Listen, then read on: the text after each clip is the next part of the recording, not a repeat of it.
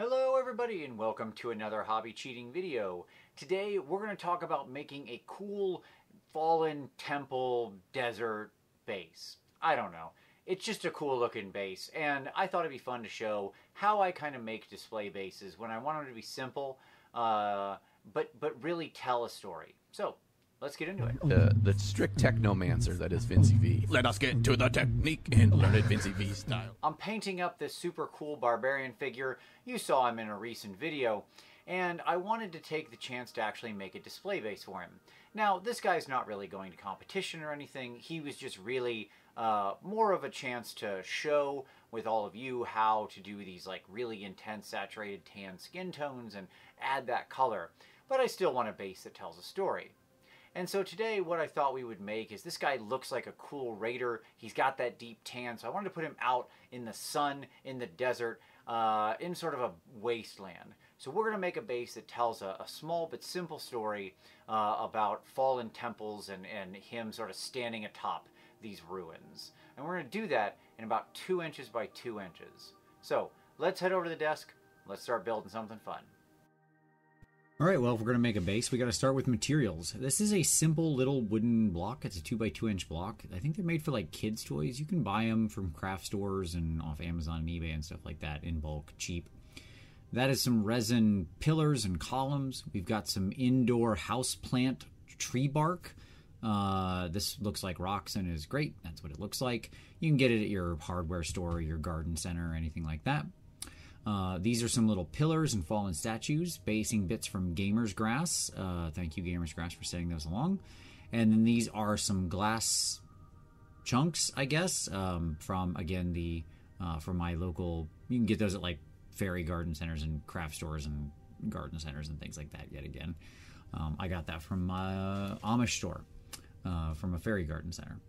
So we're going to start out here just kind of laying down a base, and we're going to, lay a lot over this, but these are just going to be kind of the little things that get our figure up and elevated.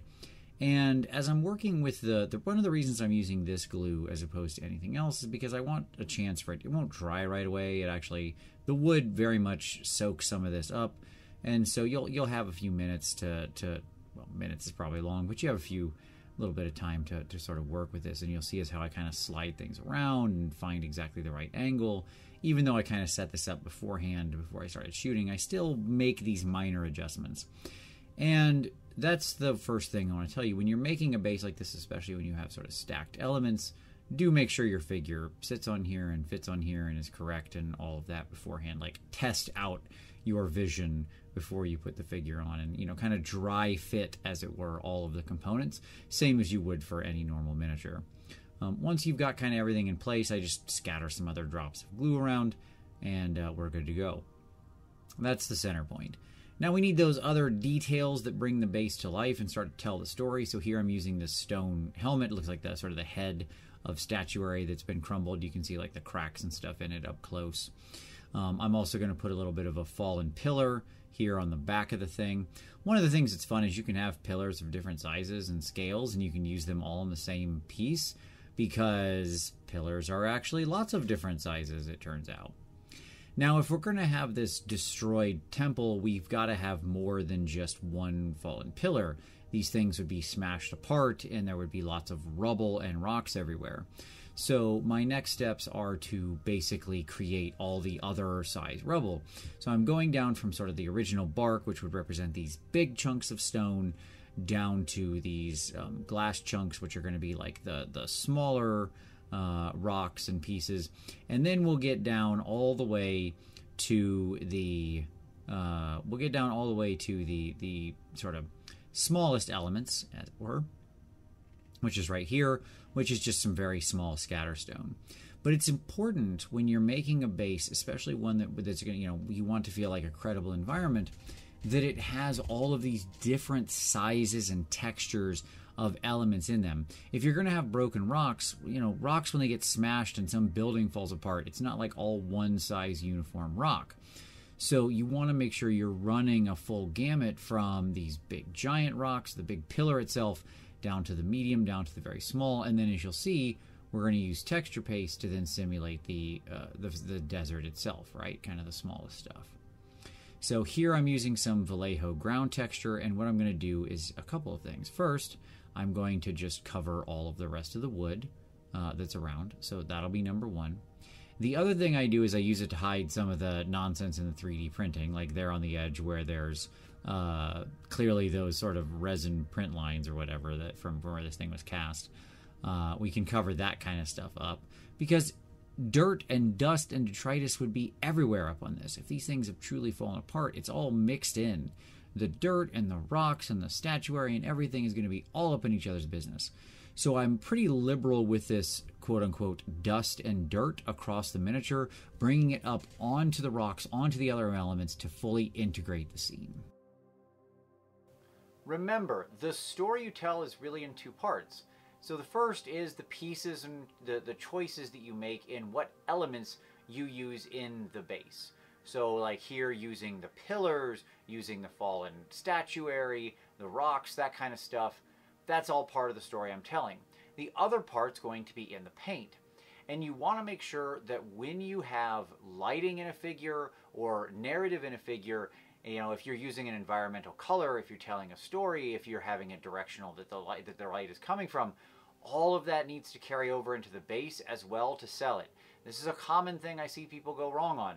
They'll do some kind of directional light or OSL or something or whatever on the figure, and then they'll make the base and it'll just be completely flat and normal as though nothing is different.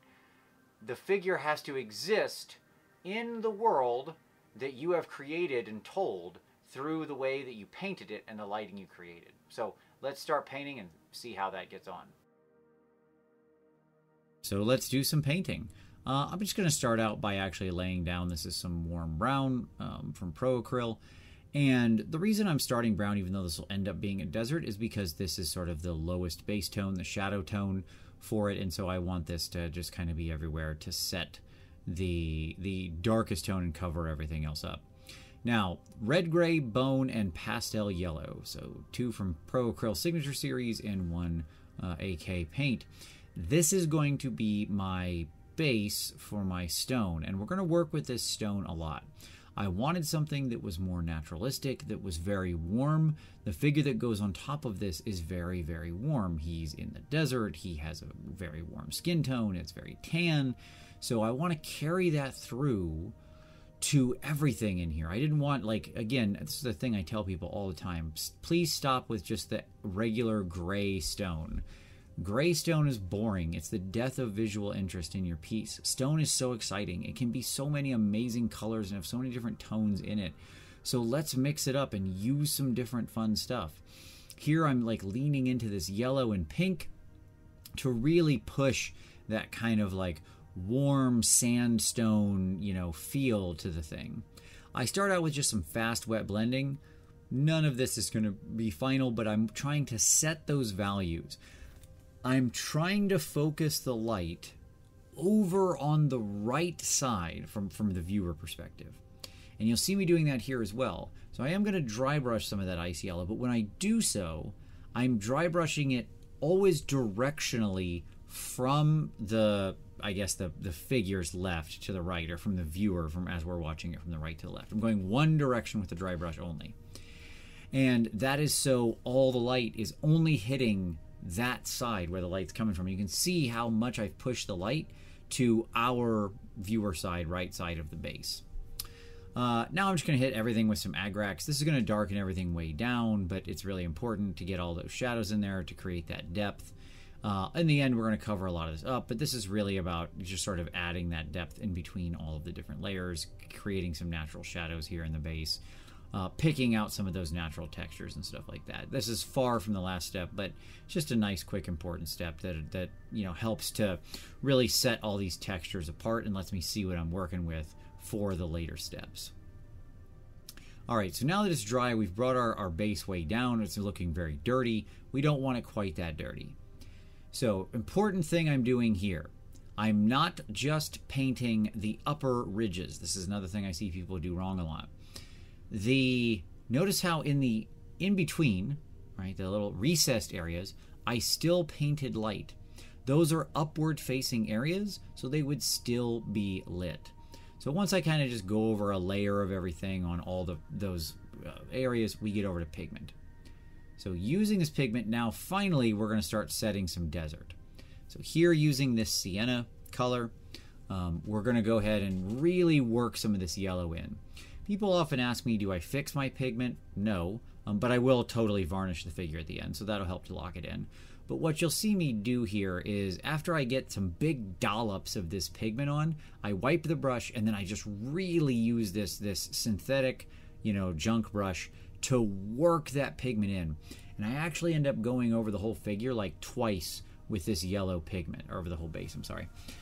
Just really getting that yellow in there and then working it down in the paint. And notice I'm also bringing it up onto the stone elements. Now, with the pillars and the stone, we want to use a contrasting color. So here I'm using this violet to set the sort of deepest shadows, but add this like really rich hue. When you first put this on, it's going to be really intense. But just like I did with the yellow, I work a bunch of this off. I just push it and push it and push it and slap it around with that dry brush. Work a lot of it off because I just want it to, as you can see there, set the tone. Once that's in place, I then use the clay brown, or the clay color, this much lighter pink, to start again reinstantiating some of that. This also helps hide some of the sins from the previous wash. I'm effectively using the dry pigment to blend my previous steps. Now, because I want to sell the idea that the light is coming from the figure's left side, our right, I need to also create shadows. Remember, you can't create light without creating shadow. So I grab some dark black and dark brown pigment, and opposing the bright yellow I have on the figure's left side of the base, I work those shadows into all those recessed deep areas, just shoving that dark pigment in there. And again, I can work it loose and smooth it out. It is a really easy way to do those natural shadows. Now I want to bring up the lights, really show that reflection. So working with a very thin glaze of the pastel yellow, I'm hitting only the areas that are the most highlighted, the most toward the left side, again, our right, really annoying to keep saying that, of the actual pillar. I'm also doing things like edge highlighting the little ridges on the pillar, but I'm doing so with this very thin paint. And as a matter of fact, there where I went a little too thick, I'll go in, thin it down, and then just kind of work that wet paint around and smooth it out. But yet again, even with these glazes, I will do some down in the recesses as well on the very tip top of the pillar because it's the most raised thing. And as you can see there, now we have this really nice natural progression between the pigment and the paint where we really have the perception that the light is cast from that left side. If this is, I didn't want this to be a completely sandy desert. I wanted a little bit of tufts and stuff in there. So we're going to use these awesome tufts from Gamer's Grass. They're sort of this dark red and dark brown. I really like them for deserts, especially once we paint them here in a moment. But I'm just going to kind of scatter them around. Now with tufts, they often look very fake if you just kind of put 2 or 3 on there. The key is placement. They need to be in a logical place. So don't just scatter them haphazardly. They're like in recesses in between rocks. They're effectively in places where water would naturally gather. And that liquid, that condensation that would gather from the shadows, from the rock, from the stone, and then run and create these rivulets, that's where the life would grow and where we'd see these little plants. The other way to stop the fake tuft syndrome is to paint them. And we start by, of course, shoving some wash down into all of these things. And so I'm working it around and then shoving it down into the tuft. It will look really weird when you first start, but once it dries, because you shoved it all around the edge and down into the heart of the thing, it will integrate it nicely. Final step is we're going to use pastel yellow and the bone to dry brush the tufts. The pastel yellow is for the tufts on the left side. The bone is for the tufts on the right side. And we just give a very light dry brush to make it look like the light passing through the thin upper reaches of the grass. You can wet your brush and work it off as you see me doing here if it gets a little too intense, but I'm still respecting the light. The stuff over here on this side of it gets the pastel yellow. All the tufts on the left side get the bone to completely and finally sell that illusion of light. There you go. He's all done. I'm really excited about this guy. He was a lot of fun. to paint up, and this base was a lot of fun to make. So now he can go join his other friends in my cabinet. This guy was really great. I hope that you found something that you can use in your own basing, for your own figures here, whether they be for your army, your display figures, or even for competition. If you've got any questions I didn't answer, hey, drop those down in the comments below. I always answer every question that gets asked. If you liked this, give it a like. If you feel I've earned your subscription, hey, hit subscribe. It's really appreciated. If you want to take the next step and support the channel, you can do so through the Patreon link down below. That at Patreon is focused on review and feedback and taking your next step on your hobby journey. As always, though, I thank you so much for watching this one, and we'll see you next time.